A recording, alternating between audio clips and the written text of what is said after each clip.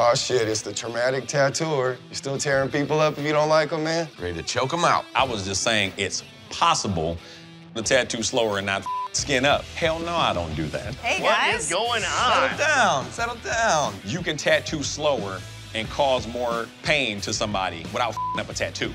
Bullshit. You feel me? And it came from another tattooer. You guys like to fight. This is it right here. We're duking it out.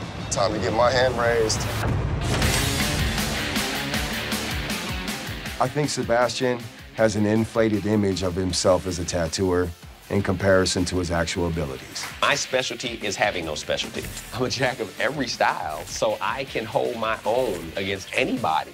Mark was mad at me about a comment I said about causing pain to a terrible client. Somebody come in there acting as crazy as she did, turn the machine up, tattoo a little slower, see how long it takes for them to pass out from how bad it hurt. I'm not gonna go heavy-handed on someone just because they pissed me off, because you're causing extra skin trauma. I've tattooed long enough to know that you don't got the skin to cause pain. I said it speaking in the moment, not thinking that it would be taken so 100% literally, and before I could clarify myself, Mark decided to try to jump down my throat. No matter how much I dislike my client, if you're causing them more pain, you're inflicting something that's wrong. When I heard Sebastian say what he likes to do to clients that he doesn't get along with, and that made me sick to my stomach. You know what I mean?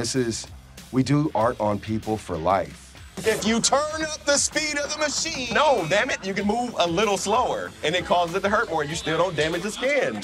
Man, you know what? He's not listening. I don't argue with silliness, man. I'm sorry if I lay what you said in front of you on the table and you're trying to tell me that's not what I said. Don't question my integrity. I mean, that's the type of stuff that gets you slapped.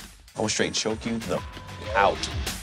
One dude was ready to choke him out. He said, I will choke you out. This is a serious grudge. Someone says they're gonna choke me out. Yeah, it's hard to let that Life go. grudge, you know? Yeah, exactly.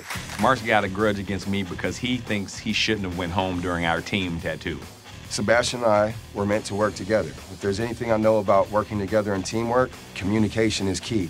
There was absolutely no communication. Sebastian drew what he wanted to draw for the tattoo and went to bed while I stayed up all night trying to figure out what I was going to do. So you guys kind of lucked out getting the forearms there, huh? Yeah, it seemed like we were just kind of working on our own. Mark did his best tattoo, but he had already been in the bottom multiple times up to this point.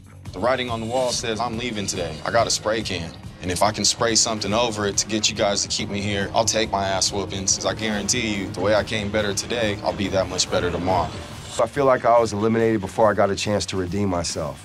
I didn't do the worst tattoo that day. I don't see why I went home on a tattoo challenge. It wasn't a report card challenge, it was a tattoo challenge. How are you gonna feel when you suffer this knockdown in round one? I don't know what that feels like yet because I've already proved what I can do in this place. About to get knocked out, bro.